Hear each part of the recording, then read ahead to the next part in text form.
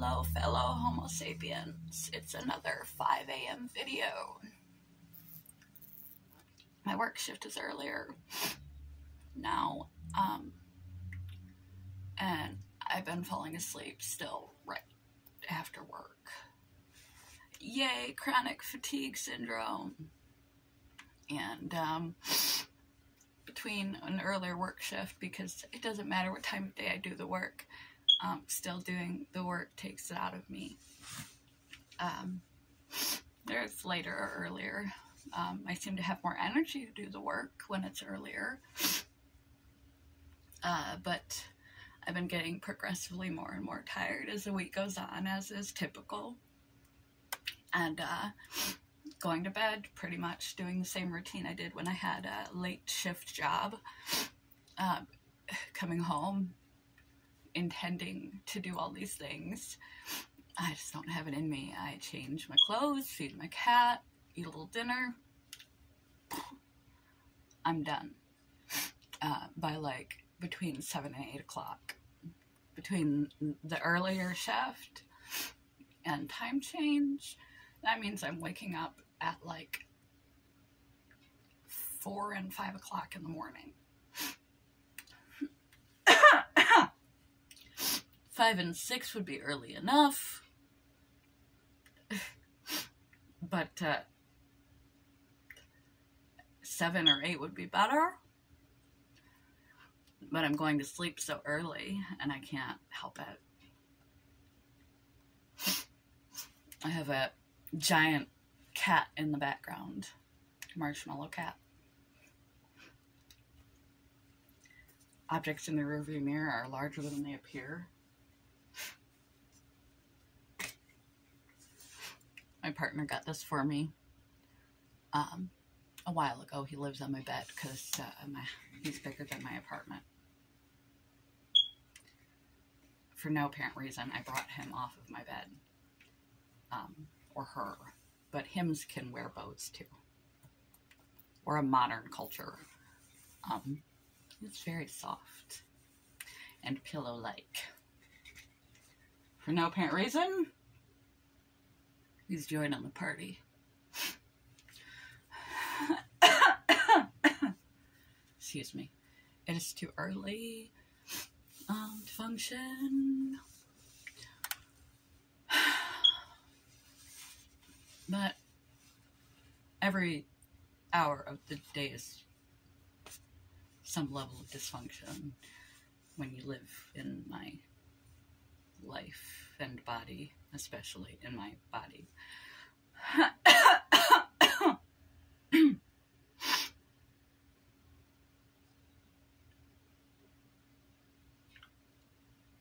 I have my own brand of suffering.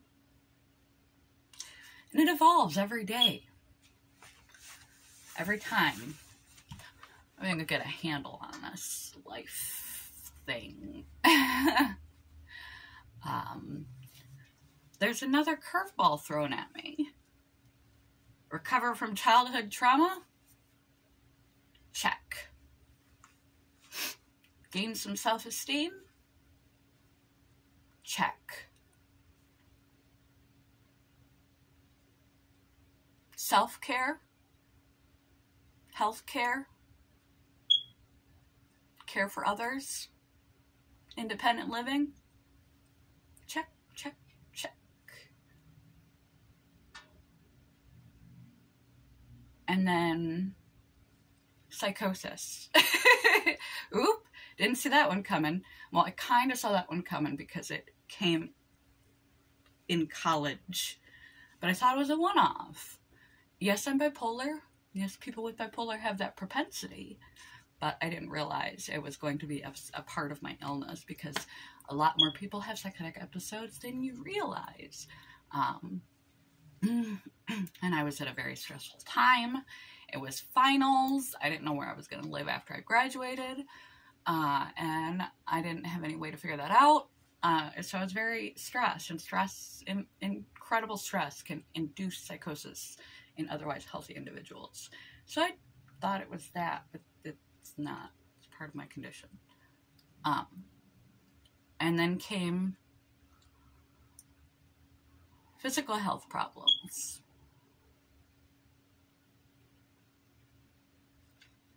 And so on. Everyone's got a story.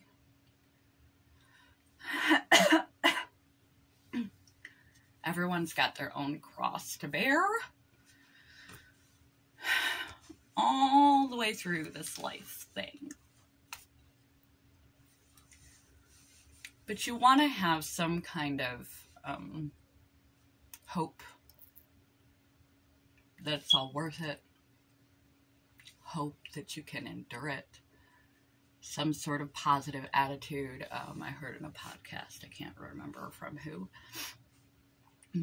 So I'm just letting you know, this is not mine, but I'm stealing it. Fear is pissing your pants. Courage is going to the party with wet pants. Courage doesn't mean the absence of fear. It means that you feel the fear and you do it anyway. Nobody's fearless. Especially in the face of difficulty. No one is happy, positive, exuberant in the face of chronic, long-term problems. When life comes at you again and again and again and again, and it's just like pew, pew, pew, pew, pew. And it just doesn't seem to stop. Every time you think you're stabilized and you've got your shit together and yourself together, and then it's like you're just the glass bottle stack at the town fair and somebody chucked a baseball and the whole damn thing falls apart again and you're in another crisis or difficulty.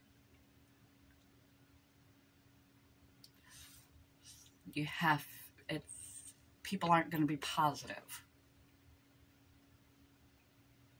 A positive mindset is not going to take the difficulty away. The brand new baby. Happy thing. Highly stressful.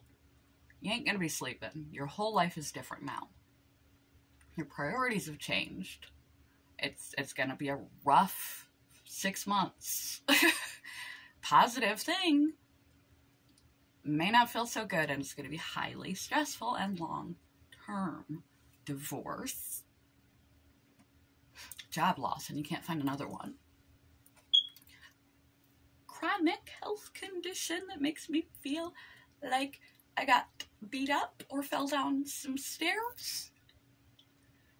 And have the energy like I just got done running a marathon. No matter what I do, how much I sleep, how much I exercise, how much I eat, what I don't do, if I fast, if I eat a specific diet, bone broth, if I sleep for 12 hours or 2 hours, if I abstain from exercise or I maintain exercise, doesn't seem to make a hill of beans a difference. And living in chronic exhaustion and chronic pain is its own special kind of torture. When you're in any long-term situation, whether it is a practical manifestation, like I just described, divorce, new baby, a chronic health condition, losing a job and not being able to find another one, that goes on for a long period of time. It is uncertain. It is unsecure. It is difficult. It is stress-inducing. Chronic, long-term difficulties cause a certain threshold of chronic stress, inflammation in the body, stressing your nervous system, uncertainty, lack of stability, etc., puts your capacity to tolerate and maneuver the rest of the world. You got this much left. It makes your focus and attention diminished, your capacity to think clearly diminished, your ability to make proper choices diminished, your ability to handle stress diminished, and your capacity to control your emotions, which is the channel, the happiness channel, diminished. Physiologically, not through any lack of proper coping capacities and using your tools and thinking positively. Anytime you are enduring something, it's not a passing problem. You have to have a hope. You have to have a belief there's some meaning to all of this. It's really helpful to have a direction, a reason to wake up in the morning.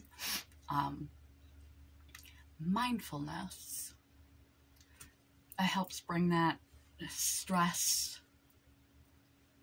level, that constant bombardment from the uncertainty, the instability, the stress caused by like the chronic pain or the chronic sleepless nights from the new baby. It brings the stress down, grounds you, calms you, brings your focus up, your ability to problem solve up, helps you recalibrate. This could also be a state of mind, a belief about yourself or your life, that you're aimless, that it's all meaningless, that you're worthless. Beliefs like those, frames of mind, framing your life and yourself like that, for years and years and years and years and years and years and years and years, makes you miserable.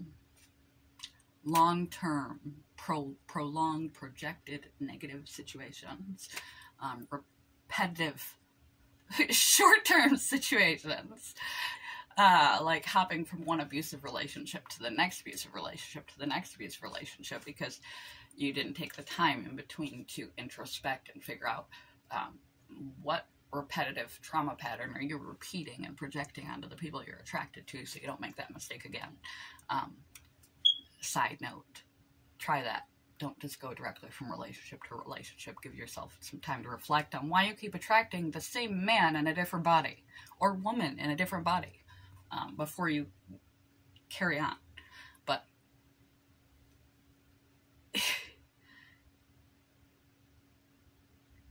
it does bad things to your physiology, bad things to your nervous system, your capacity to cope. It gives you chronic stress and inflames the body. If you already have an autoimmune condition like me, you are already on fire.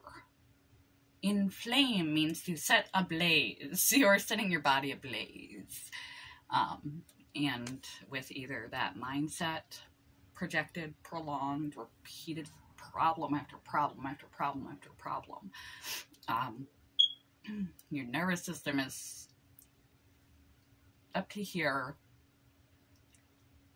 You can't think clearly. You're not present in your own life. You can't control your emotions. So you're more prone to react negatively with negative coping mechanisms, to just be reactive rather than thoughtful in your responses to others, to lash out, to compound the problems in your life when you're facing miserable situations that are long term, because it changes the physiology of your body and your central nervous system, sets you up for long-term health conditions, to the magnitude of the stress. And the magnitude of the stress makes you unable to focus clearly, which you need focus and attention and emotional control to be able to solve the problems you're facing or cope with the problems you're facing properly, if they are permanent, like the health, or semi-permanent, like a tumultuous divorce, finding that new job, raising that baby, 6 months to 3 years, you you better be on your game.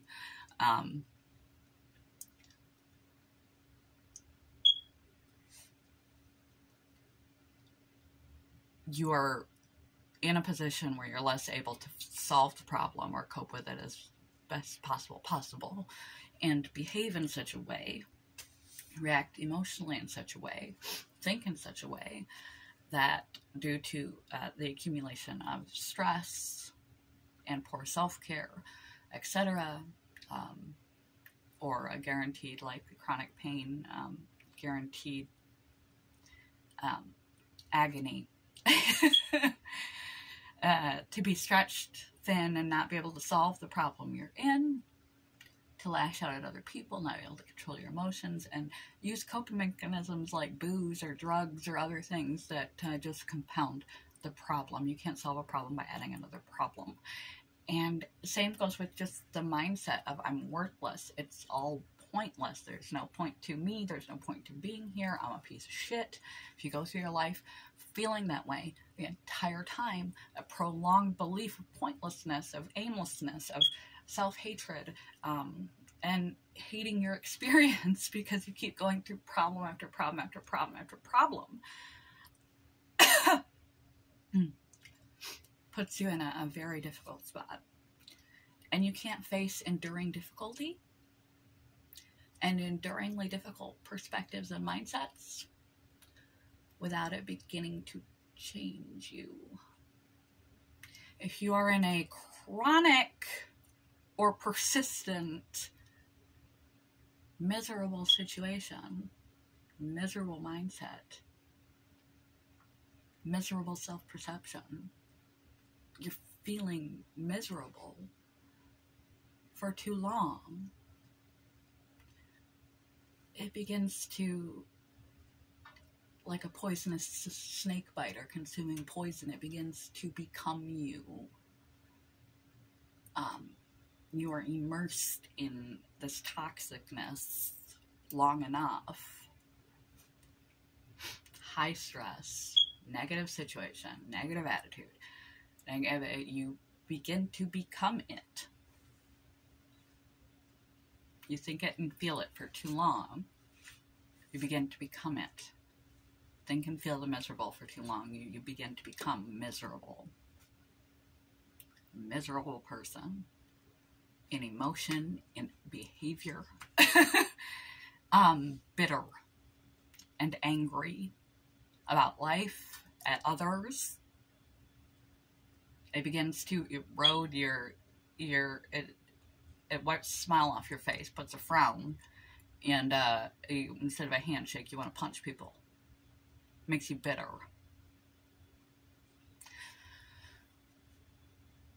Be mindful in these prolonged situations that it is going to affect your physiology.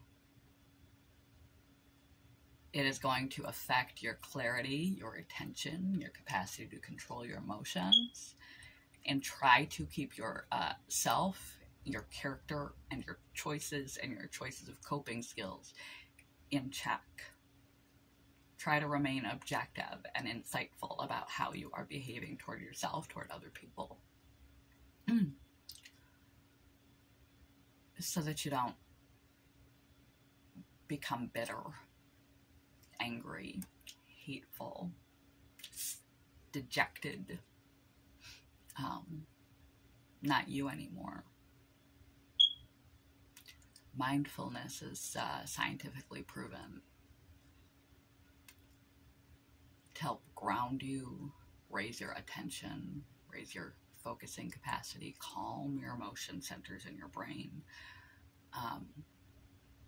help you regulate your emotions, help you stay focused, and reduce your stress and inflammation. It's the only thing so far they found in these situations that is scientifically lab-proven effective. I have a mindfulness playlist. You could do mindfulness while you do the dishes. You can do mindfulness in the shower, or you can do a set mindfulness practice like meditation. But if you're one of those people that are uncomfortable with meditation, just do the dishes, feel the dishes, feel the feeling of the water between your fingers and the suds and the texture of the plate. Listen to the water running, smell the soap, feel your feet planted on the floor, and just be 100% in the thing that you are doing, 100% there with all of your senses and all of your attention and all of your thoughts. Don't let it wander to anything else or your attention. If you feel your attention wandering, just call it back. That is essentially mindfulness. I have a whole playlist which I will link to below. And the quote for this happy video, which is why I thought I'd bring my, look, it's like I'm holding it. Ooh, perspective tricks. Poke, poke. Let me see if I can do it. Squish you. I squish your head. Some people got that reference. Anyway, quote of the day on this happy video. This too long video, but they've all been too long lately because I'm barely keeping it together, people. I'm doing the best I can.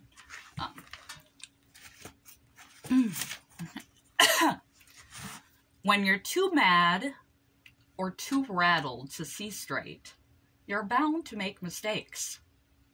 You cannot go on and on for years in being miserable about a situation and not have it change you. Try mindfulness. It will help you cope through long-term difficult situations that are bound to make you bitter so you get better, not bitter. So you grow through what you go through. Don't let life turn you into an angry Grinch that stole Christmas kind of person. No matter what, don't let life take your kindness away. Don't let it erode your character, your compassion, your kindness.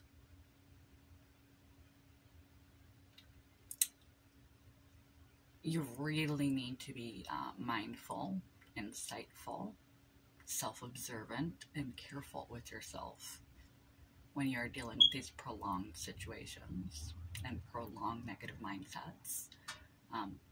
That you are trying to treat yourself with a little TLC, trying to shift those negative thoughts, trying to practice mindfulness and other techniques to down level that stress and cope as best you can, so that the miserable situation or miserable mindset doesn't make you a miserable person. Link below to my mindfulness playlist and a few other things and stuff. Good morning, goodbye.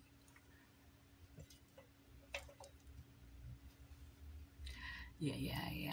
I could drink better things, but I'm in a prolonged, miserable situation, so I'm going to mindfully drink my Mountain Dew. And I will catch you all tomorrow. Peace.